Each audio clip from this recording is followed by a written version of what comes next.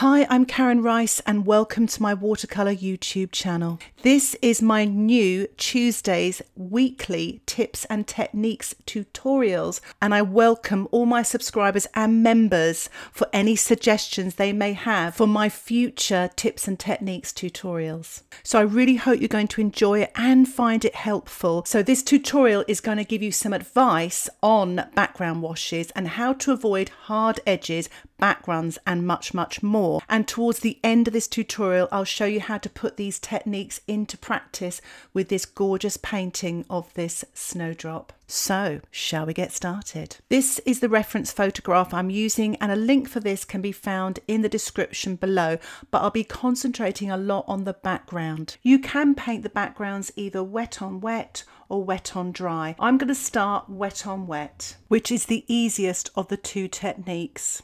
So on the left hand side here I am sketching in the snowdrop with my HB pencil. I'm using Winsor & Newton's rough paper. It's 300 grams. It's on a watercolour block and it measures 14 by 10 inches. So this is actually sort of a quarter of that or even less. So it's quite a small little painting, and I would advise all beginners, especially when you're painting large backgrounds, start on a smaller scale where you'll feel more in control. It will give you more time and it will build your confidence. The next important thing to do is mix up plenty of wash. What you don't want to do, especially when you're starting out in watercolour, is not make enough paint and then have to mix that while you're halfway through painting your background, because the paint will start to dry and you'll have unequal sort of wetness, so it'll be drier on your painting and too wet in the palette. And we want the consistency to be the same. We're going to be painting wet on wet. So you want to make sure you have enough wash and you mix your washes before you wet your background with clean water, and use a large brush to do this, and take your time because you want that water to soak into the paper and it really absorbs into the membranes of the paper, and so that it gives you more time. Watercolour is all about giving yourself time. So as you can see there, I'm getting plenty of water and I'm applying it to the paper and just really being careful not to wet the actual object. You just want to wet your background. So go very close up to the object. Finally, obviously I'm doing this with a snowdrop, but take your time there, because if you go over that, that will bleed. The paint will actually bleed then onto your flower or stem. So you've just got to be really careful. So do large areas first, the background, the larger areas, and when you come in, just do those smaller areas and then sort of go over everything again. Just make sure all the water has been absorbed into there. It may feel a bit like, you know, sort of time wasting, but it's worth it. As you can see here, I'm tilting just to get rid of any water and any puddles. Any excess water can be problematic later and create uneven washes, which we want to avoid because they create backruns. And I will talk about backruns later in this tutorial, or what is known as cauliflowers or blooms. So I hope you'll find that helpful. So the next important thing to do is when you apply the paint to the background, always keep loading your brush so that it keeps the consistency the same. If you just use the same sort of load onto the painting until it runs out, the time you go back to load again, that would have dried a little bit on your painting. So it's most important to get fresh paint literally every stroke you go. You will have more control that way. It may not feel like you will, but you really will, and you will get luminous, transparent, gorgeous washes as well. Because I'm using violet and green, you may need to rinse your brushes in between these washes, or have two different brushes. You've got one for violet and one for green. But as you can see that I'm really loading my brush, really putting on this wet paint, wet into wet, and just keep getting that fresh paint and sort of coming up now closer to the actual flower now. So do the large areas first, and then the little details and the bits where you're cutting in, leave that till the end. If you start with this first of all, you end up with a little outline that's dried. So just do it that way. And what I'm doing now is I've wiped off the excess moisture on my brush and I'm catching puddles and excess water, and I'm doing this by tilting. Okay, and if you notice there on the left hand side there's a really big puddle. Don't tilt too much that it actually rolls onto your painting. So I'm actually just tilting now the other way to get that paint running off onto the right hand side there. And you can remove the moisture with kitchen towel like I'm using there, or a damp brush to soak it up. But just make sure you get rid of all those puddles, because they create backgrounds later, because they stay wet longer, your background is drying, and what happens is as they start to dry and your background has dried, you start to get those blooms. It would be tempting now to get excess paint and start filling in these little bits as you come up close and cut into the flower. As you saw there, I wiped off the excess paint off my brush, so it's a damp brush. Then I will use the paint that's already on the painting and move it up to the edge of the snowdrop. And that way I don't introduce any excess moisture and paint, which again might create backgrounds later. So just use the paint that's on the paper already with your damp brush, not a wet brush, to avoid any backgrounds or hard edges. So this next snowdrop, I will be painting the background wet on dry, which is slightly harder only because it's about the drying time. Wet on dry, your paint will dry that bit quicker. Wet on wet, you've got that wet surface and it gives you a little bit more time. So I'm just carefully drawing in this snowdrop here, the outline with my HB pencil, ready for the wet on dry technique.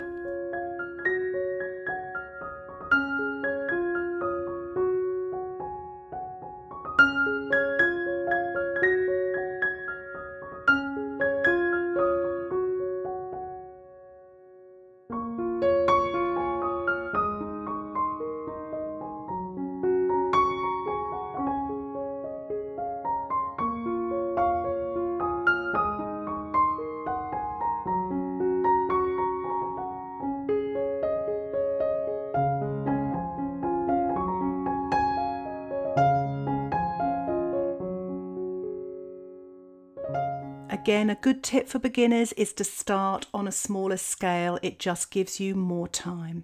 And again, mix up plenty of paint, more than you need, just in case you run out or come up against something you didn't think of. At least you've got plenty of paint. The most important thing when you're painting wet on dry in a background is to tilt your painting so you can see what we call the watercolour bead. So it's where all the paint sort of collects together at the end. And if you can see that, you know you're loading your brush correctly and you know you're putting plenty of paint on your paper. It's a good sign. So you can see a little bit of a watercolour bead there developing on my tilt there. I've actually washed my brush there and I'm actually now painting on the violet colour, and I'm pushing that colour wet into wet kind of up into the green there, so there's a nice transition. So try to have the paint the same consistency as you can, so it's it's a milky consistency this. If one's watery, the other one's milky, you can come into sort of little backgrounds later.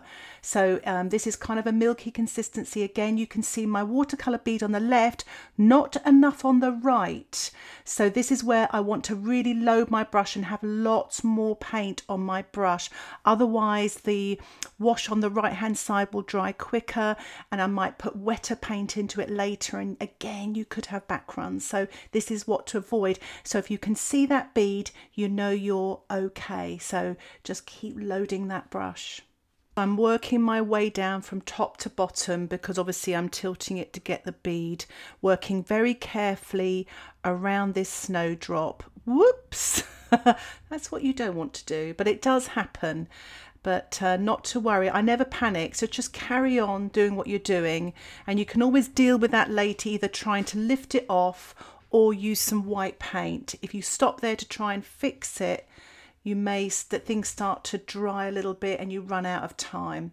So I'm just going to carry on working my way down to the bottom.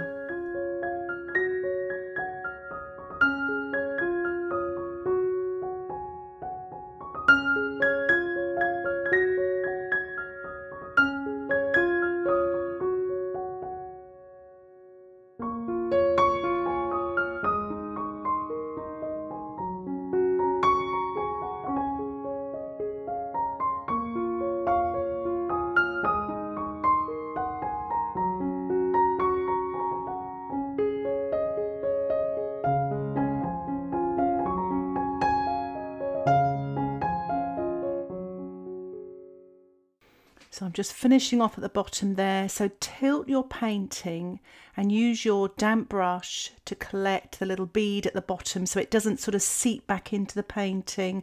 Again, you can get back runs when that happens. So I'm using the paper towel here just to get rid of the excess and finish off. Remember, don't go back into a damp painting. That's where you get those horrible hard edges or back runs. So wait for your painting to dry before you do any more details. Once the shine's gone, stop painting. I thought it'd be quite nice to show you how you actually get a back run, just in case you want to put one in your painting. So put just wetter paint into damp paint, and that's how you get a back run because of the inconsistency. So if you watch that top left hand corner, a back run is starting to develop. So it's really important not to go back into a damp or drying painting because you're going to get horrible hard edges or back runs. If you want to go back into a painting or you've missed a little bit, make sure your paint is drier or damper than the surface of the paper. If you've missed that window and the shine has gone, let the painting dry, wet it again with clean water and put the paint in, and don't be tempted to go back. So I've just dropped another little bit of paint in there on the right hand side there, and again that's too wet onto a damp sort of semi-drying surface, and it does create all sorts of mishaps. So remember, less is more. It really is, and I really hope you found this useful and helpful, and I'm going to show you now in a larger painting, putting all these sort of tips and techniques into practice. So I hope you find this helpful. So first things first, make sure you mix plenty of wash for your background so that you don't run out halfway through and have a panic, and then again, this buys you more time. It's really important. Next, wet your background and remember to take your time. Any excess puddles or anything like that, just remember to tilt and remove with your damp brush or paper towel.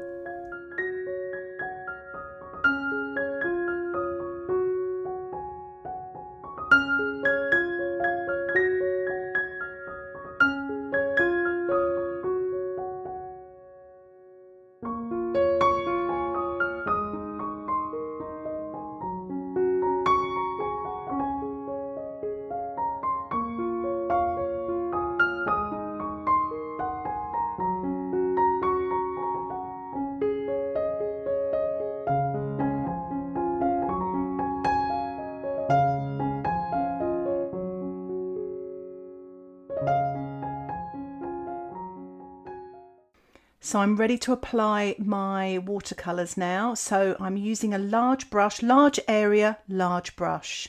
So I'm really sort of loading my brush and sort of cutting in a little bit, but not too much because I'm going to save that to the end, but really sort of don't waste any time here, and certainly don't answer the door or make a cup of tea. You want to be really focused on getting this paint on, especially if you're working on a larger scale, and keep loading, loading, loading your brush all of the time. Fresh paint, and try to keep the consistency the same. I've just swapped to a smaller brush here just to cut in a little. There's a really small area here, so I'm just cutting in there just to make sure I've got that in there, and I'm using slightly creamier paint. So the creamier the paint sometimes, the less you're going to have a back run. So that's really important. So it creates a little bit of dark here. I've turned the painting upside down actually, because sometimes when you're painting wet on wet, time is of the essence and you want to get access to your painting. You want to get near that object or subject. So I've turned it upside down so I can get closer to it, if that makes any sense. So I'm just using this smaller brush just to go around a little bit of the edges there and just to paint carefully around. You can remember, you can finish off those little details at the end there, but if you're going to paint like this, make sure the paint's slightly creamier so you don't get any back runs. So I really should have swapped back to my larger brush, but again, you get so wrapped up in watercolour you forget the real basics here, so do forgive me there. I should have swapped back to my bigger brush. Here's my bigger brush. So I'm just putting in the green now, Try to keep the consistency the same. I think mine is slightly watery there. I'm going to try and get away with it though. If you do that, which can happen, is just make sure you do lots of tilting to try to sort of blend them all together. As you can see here, I'm tilting just to get rid of all those excess puddles and water, etc. with my paper towel. Tilting is a really good technique. So here we are. My background is sort of complete. I've wiped off all the excess paint. I'm working with a smaller brush and I'm just sort of blending here because it was sort of that paint was slightly creamier. And I just want to sort of soften it out a bit, but there is no moisture on my brush. I'm just using the paint that's on the paper. If you want to introduce more paint, make sure it's creamier and thicker than what's on there already, or at least the same consistency, and that way you avoid back runs and horrible hard lines. And I just thought I'd add a little bit of salt there just to finish off, to create some texture. And wow, the painting has dried and look at that. It's gorgeous with all that salt, and there is not a back run or a hard edge in sight. And I'm just going to continue now painting this snowdrop, just using a little bit of ultramarine, touch of cadmium yellow, painting wet on dry, using my size 6 brush.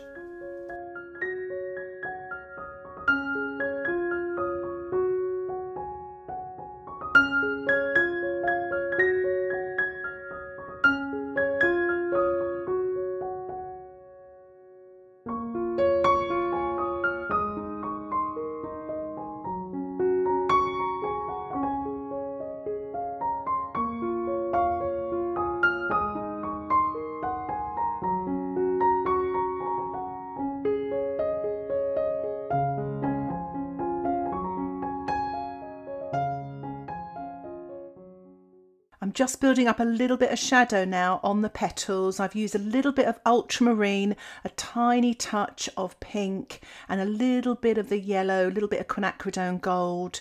And it's very watered down. You don't want it too dark, especially with light white petals.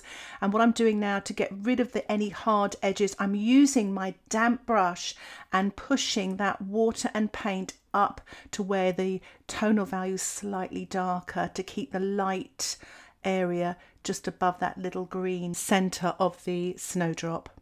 And I'm just applying now a mixture of the cadmium yellow with a touch of the ultramarine, more yellow than blue, painting wet on dry with my size 6 brush. What I'm doing now is adding a little bit more blue to that and painting this on the right hand side where the darks are, because the light is coming from the left. So I'm painting this slightly creamier so that you don't get any hard edges as that runs into that yellow green.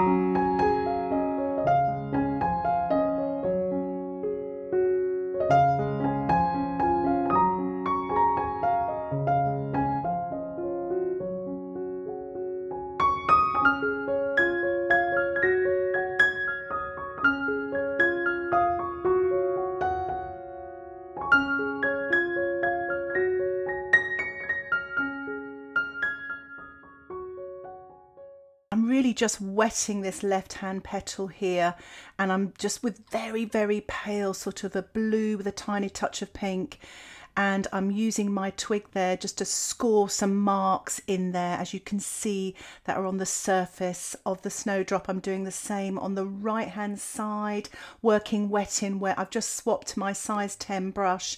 I just want to really give this right hand petal a good soak, and think of it almost like your background again, and how you paint the background. I'm using the same sort of techniques. I've just swapped to a smaller brush here, my size 4, and I want to mix up quite a neutral colour. And I've just taken the excess off there on my kitchen towel, so it controls the amount of paint that's on my brush, and I'm painting damp into damp.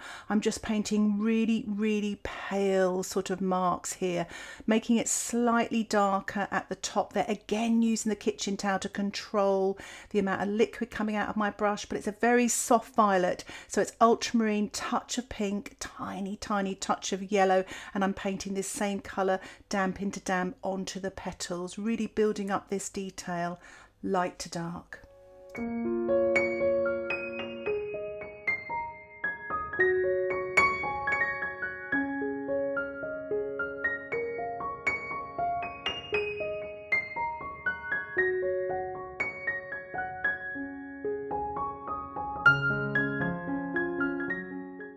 I'm actually painting wet on dry. I've allowed my painting to dry, and I'm just putting some more little details on the petals. I could hardly call them darts because they're so light, but it's really the ultramarine again with a tiny touch of pink and a little tiny touch of the green or the yellow. Just make sure that it's very watered down. You just want to put these very light details on the petals, wet on dry. And I'm using a damp brush now just to soften here, so you can just blend that back a little bit. Especially if you don't feel comfortable and you think it's too strong, you can just soften with a damp brush.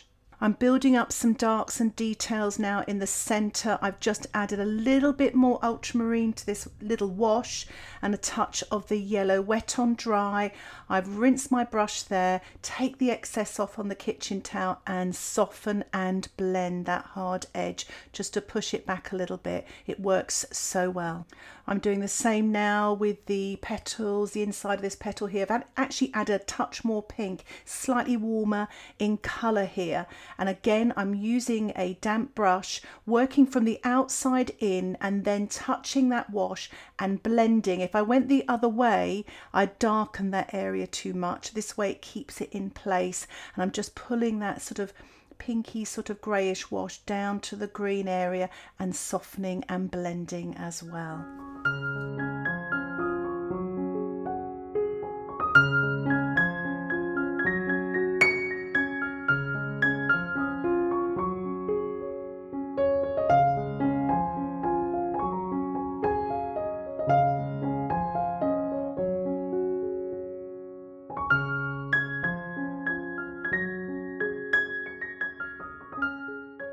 Was in danger of having a background there because I put a wet wash into a damp wash, so I used my kitchen towel, took the excess water off my brush and then used that damp brush to soak up that wet paint, and it's rescued it or prevented it from having a back crumb.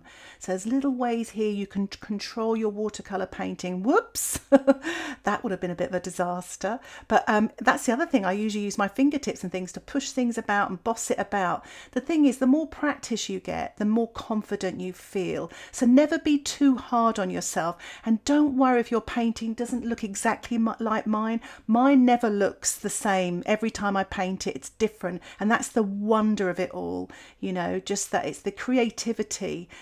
We're not slavishly copying it here, we're interpreting it. So I'm just softening this dark here, and I'm working on the leaf here, just a mid-green here, working wet on dry, rinsing my brush, using that damp brush to blend back, using a little bit of a mid-green now, just to get a little bit more, not so much darks here, mid-tones, because it's not that dark here on the leaf here, just a touch more blue, just to put a little bit of dark in there. I was so tempted to use my finger there, but I've left it. Sometimes it's quite good to leave things, happy accidents, you know, see what happens. You learn so much more that way in watercolour painting. So I'm just building up these details. So I'm going to just give the painting a little spatter. I do this sometimes to stop myself from fiddling, and I like the effect of it and the texture. So I'm just spattering around the edges of the snowdrops and a little in the background, just using some of the leftover green in my palette here and there. I've just added a little bit more yellow actually as well, just to make a slightly lighter green, sort of a yellowy green, just splodging it on there, just having a little bit of fun, and even putting it in the center. It probably feels scary, spattering on a white flower. If you don't like where the spattery spots have gone, just have your kitchen towel on standby and lift off and it will be fine. I'm just now spattering a little bit of violet as well, seeing as it has been part of the background there, so it just creates a little bit of dark here and there and a touch more yellow. Now, if things don't always go right in a watercolour painting, you sort of the edges need a little bit of smoothing over. If you've lost your light, you can always use a little bit of white paint. I'm using Winsor & Newton's white gouache. I'm painting this wet on dry with my size 4 brush, and it's just to tidy up here and there. You don't have to use too much of it, and don't get too carried away with it. Just be really strict with yourself and just go, right, I just need to tidy up this, and then get out, because before you know it, you overdo it, and I've done it so many times. So I'm just cleaning up my edges here and there. To stop myself from painting and for a little bit of sparkle, I've spattered this white paint just to finish off, and I'm really pleased with it. And I really hope it's helped you with how to deal with difficult backgrounds, backruns and hard edges. I really hope you've enjoyed this tutorial. If you have any comments or questions or suggestions, please put them in the comments section below. I would love to hear from you. If you like these sort of tutorials and you'd like to see more of them, why not subscribe to my YouTube channel? And for those of you that would like outline sketches for this painting or my recent watercolor tutorials on YouTube, check out my Patreon membership. Just click the link in the top right hand corner and it will give you more details. Thank you again for watching. Happy painting. Bye for now.